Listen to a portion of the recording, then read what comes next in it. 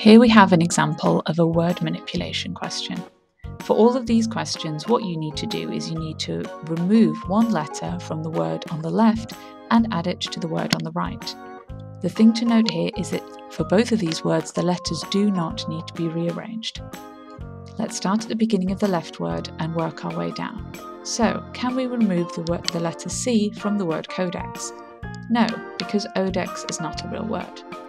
Then we would continue down with O, D, E, and finally X. Of all of these options, X is the only letter that we are able to remove, as this now creates the word code. The trick is to check, can you then add the X onto the word an and still create a real word? Cannot go at the beginning, cannot go anywhere in the middle. However, if we add it to the end, we have the word annex. So now we go from the words codex and an to the word code and annex, which means that the correct answer is X.